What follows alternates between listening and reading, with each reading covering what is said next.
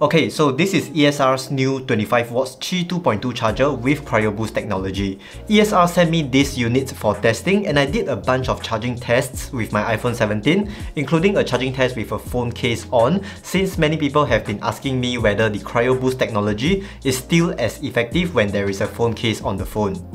Because I have the previous 15W Qi2 version as well, I will also be sharing the amount of improvement between this new version versus the older one. Alright, let's get to the first part of this video, and that is the charging speed.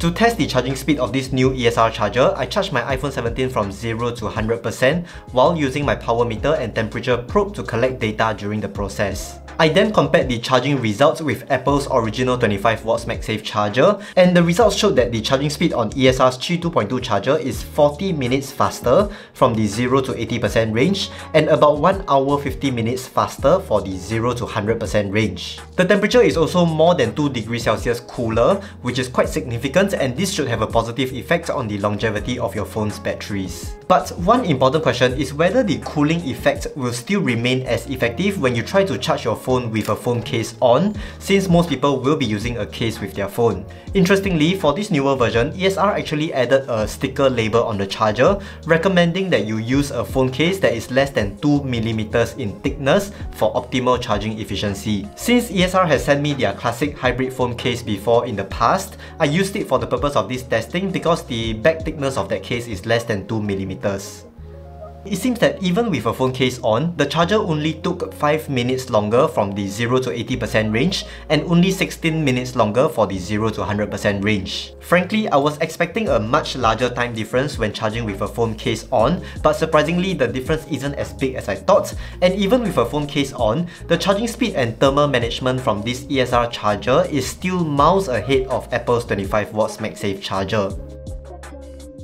But I have to give a disclaimer because the results that you just saw is based solely on ESR's Classic Hybrid phone case. I cannot guarantee that you will get a similar charging performance if you were to use a phone case with a different thickness or a different material. But given that the charging speed on this ESR charger is so much faster than Apple's 25W MagSafe charger, I think that as long as you are not using a super thick or rugged phone case, you will very likely still get a significant charging advantage from using this ESR Qi2.2 charger. So naturally, the next question you might have is how much faster is this newer Qi2.2 charger over the previous generation? Well, it is faster, but surprisingly not by very much. It is only about 4 minutes faster at the 0 to 80% range and 5 minutes faster at the 0 to 100% range. And the average temperature with the new Qi2.2 charger is actually slightly higher, which is expected since the phone is charging at a higher average wattage. So at this point you might think, well, I might as well just get the older version since the charging speed advantage is not that big with this newer version. Well, there is actually one advantage that this newer version has, which is what I'll talk about in the later parts of this video. Now, because this ESR charger is so much faster than Apple's 25W MagSafe charger, I actually went ahead to compare the charging speed of this charger versus wired charging. Based on the comparison results, this ESR charger's charging speed does match up to wired charging from the 0 to 100% range, but not the 0 to 80% range because it took around 13 minutes longer. I think this has to do with the fact that Apple has increased the wired charging speed on the iPhone 17, so despite this new ESR charger using the new 25W standard, it didn't manage to charge as fast as wired charging. But I should also point out that this ESR charger kept the iPhone 17 a fair bit cooler, so it does still have some form of advantage over wired charging. In fact, I do wonder if this new ESR charger would be able to charge the iPhone 17 a lot faster if ESR allowed the fan inside it to spin more strongly. Because based on subjective testing, it doesn't feel like the wind coming out of this charger is stronger than the previous version. I tried to use my wind speed sensor to measure the wind speed coming out of the charger, but the wind was too mild on both versions, so I can't objectively tell whether the fan is stronger on this newer version. But I suppose ESR didn't increase the fan speed on the newer version because they don't want it to generate too much noise, especially in noise-sensitive environments. And in fact, they have now added a button at the base which lets you turn off the fan if you really don't want the fan noise to be present. I think it would be nice if there can be 2 fan speed options, like one lower fan speed setting for noise-sensitive situations and one higher fan speed setting for when you need to cool down your phone more so that it will charge faster. By the way, if this video has been helpful so far, do consider hitting the like and subscribe button because I'm aiming to reach 10,000 subscribers by the end of this year. You can also follow my Instagram page where I share things that I'm currently working on. Alright, back to the review. Next up, let's talk about Apple Watch charging. The Apple Watch adapter that came with the previous version did pretty poorly when it comes to charging speed and thermal management. But ESR did tell me that the one that comes with this newer version has been improved quite significantly. And based on my testing, it is indeed significantly faster because my Apple Watch took nearly 50 minutes less time to get from 0 to 100%. And it was nearly 40 minutes faster from the 0 to 80% range. However, there isn't much difference for the average temperature.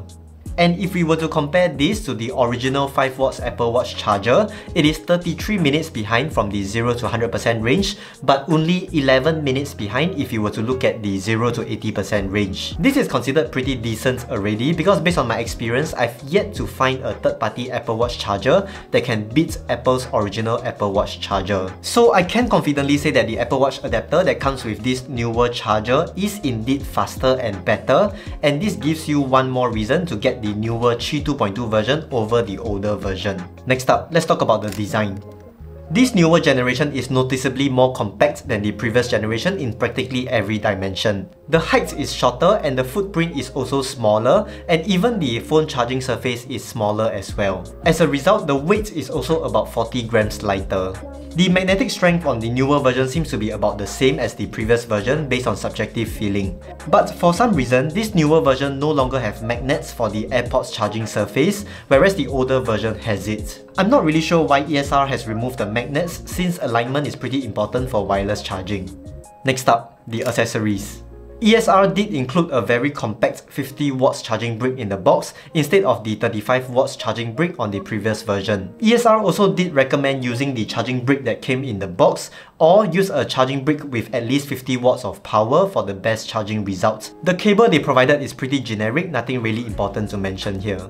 Overall, this new Qi2.2 charger does indeed charge faster than the previous version, but I would say that the charging speed improvement for the phone isn't as big as what I had hoped for, and I wouldn't mind having the cooling fans run a little louder and stronger for a faster charging speed. But the charging performance is still very impressive nonetheless, especially when you compare to Apple's 25 watts MagSafe charger. This is certainly a wireless charger that I would recommend to many people because ESR has now sorted out the Apple Watch charging, which was the main factor that was holding me back from recommending the previous version to most people. Anyway, if you're interested in this charger, I do have a 25% promo code and an affiliate link in the description below for you to check out the charger. The promo code can be applied to any ESR product, including the ESR Classic Hybrid phone case that I used during my testing.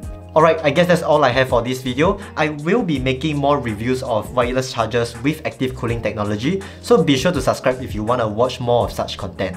Thank you so much for watching, and I'll see you again next time. Bye bye.